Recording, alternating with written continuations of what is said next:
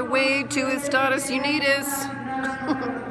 Hey, I've got some new tips from the airporto about traveling on your own. This is stuff I've never mentioned.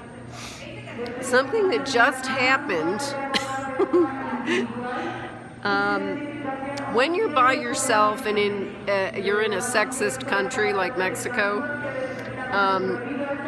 there's nobody in line, and I'm at the I'm checking in, and two business travelers, men, think they can just interrupt because they think my presence there is insignificant, just acting like I'm not even there.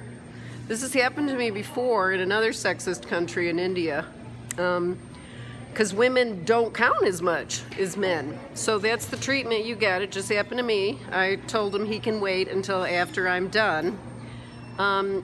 It happens because you're by yourself and you're a woman. Anyway, I was talking to the check-in guy. He was nice. I said, hey, I guess I'm not intimidating enough. And he goes, no, that's not it. Or I think he says something like, you are. And I'm like, good. And he goes, some is a good thing.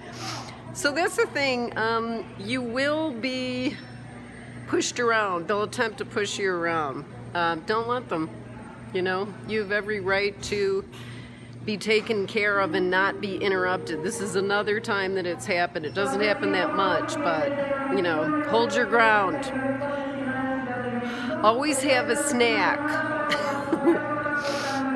I have one right now, and I'm super early. Get to the airport super early, because you never know what's going to happen.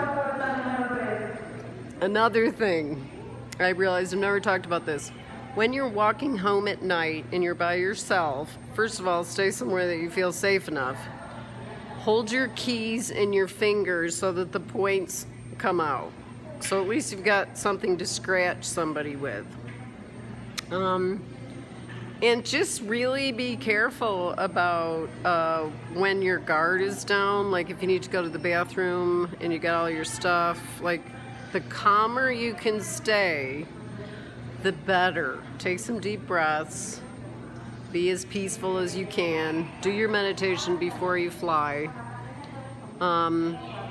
Those are the main things, because you have to really grab the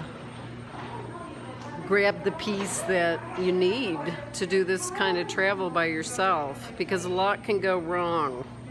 I don't talk about that, but a lot has gone wrong. And you just gotta roll with the punches. So, I'll see you in the next video.